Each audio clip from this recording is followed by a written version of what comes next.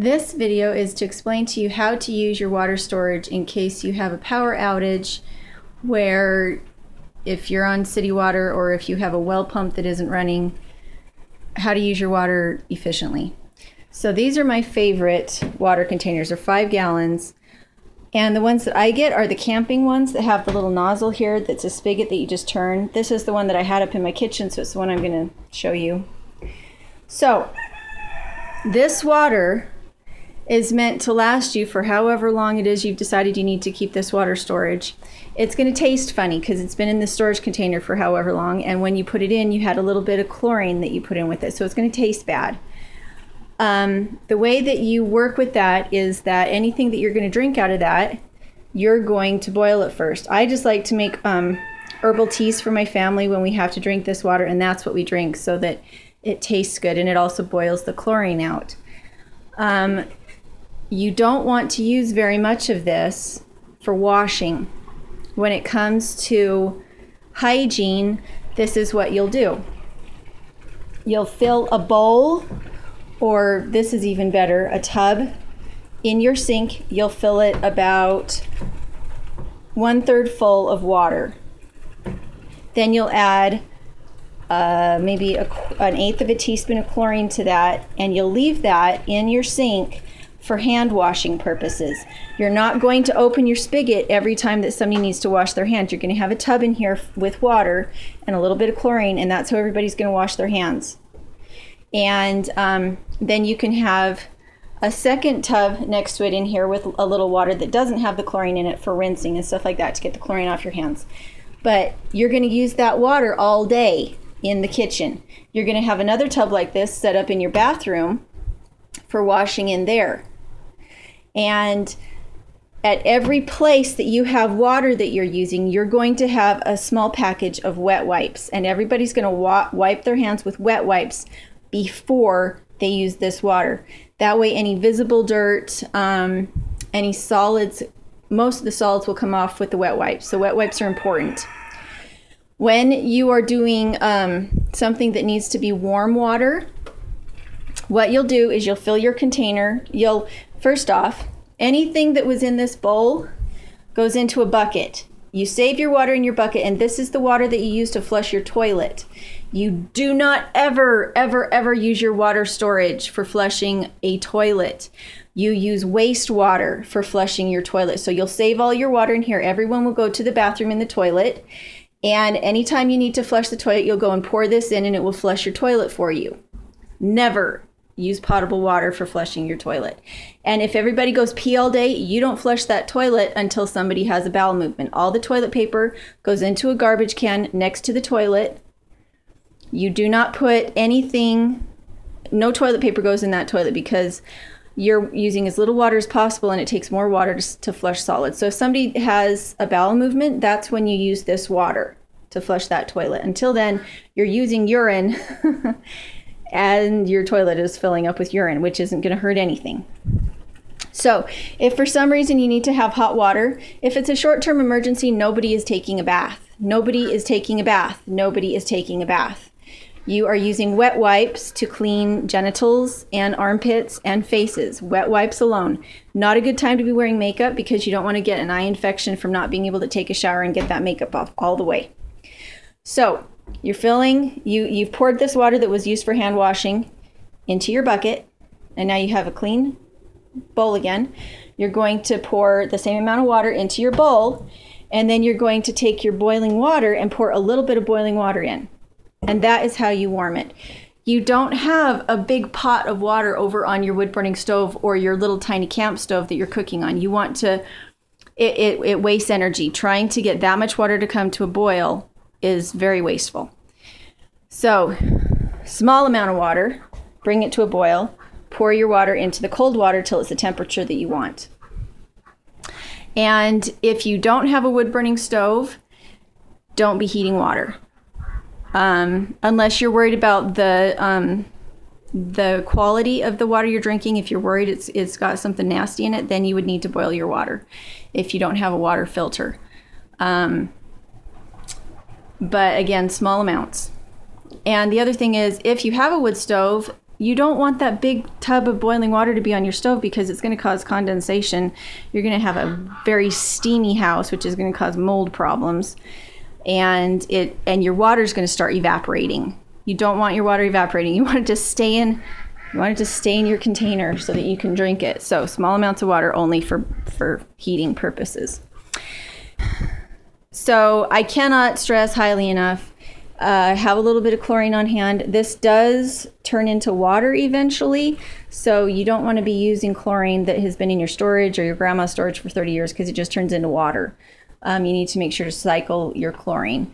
And always keep a box, and by a box I mean like an Apple box of small single-use wet wipes on hand because they really do help with body odors and stuff. The way that I figured this out was I used to work for the government, for the state, and we went camping a lot, and we didn't have water.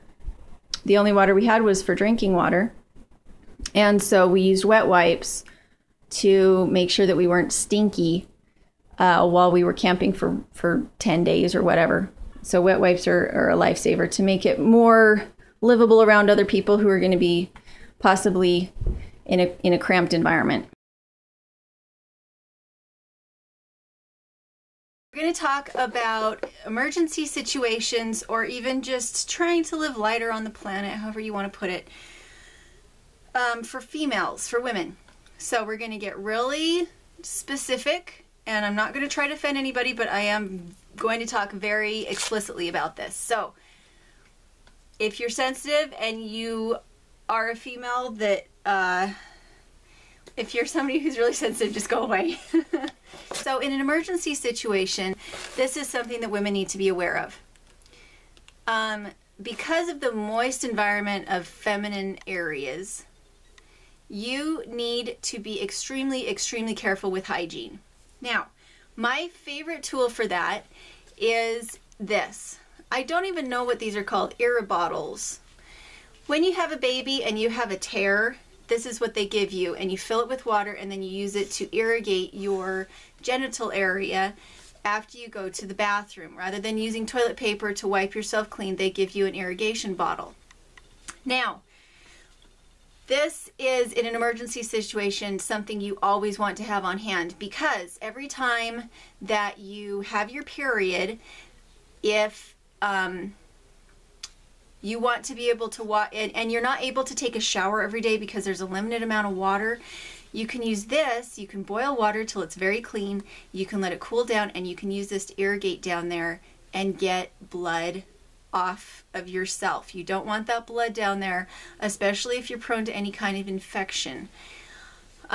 This is also good for anybody else. If anybody ever gets hurt down in that, men as well, in the genital area, this is something that could be a lifesaver to keep an area clean. So the other thing is, okay, so if you're not married, this might be a little bit of a sensitive subject for you. You might not understand this, but after you have sex, having sex, have good hygiene. Rinse yourself off. It is not okay to just use pads to soak that up. You need to wash yourself off. It's really, really important in an emergency situation to keep things down there clean. If everything else goes to pot, that's okay. If you got BO and stuff, it's okay. If you don't wash your hair, it's okay. Wash that area after sex, and when you're having your period, keep it clean.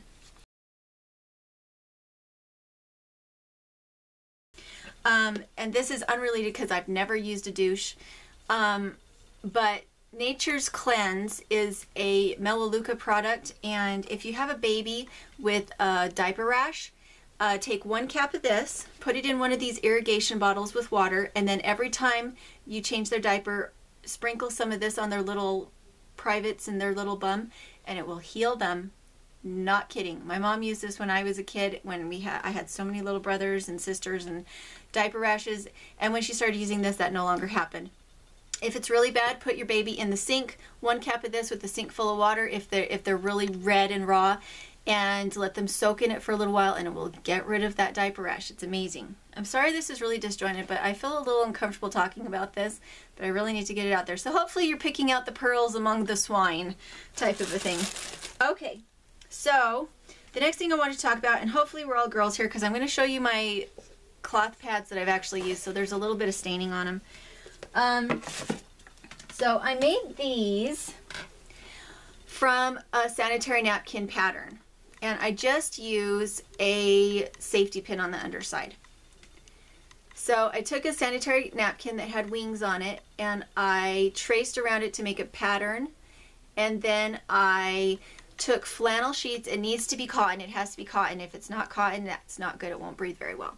So I took old flannel sheets and took some tape, some fabric tape, and sewed them just here on the edges in 3 spots. And then I made myself some inserts that just slide right in there underneath those, some thick inserts, and that way that is my reusable sanitary napkin.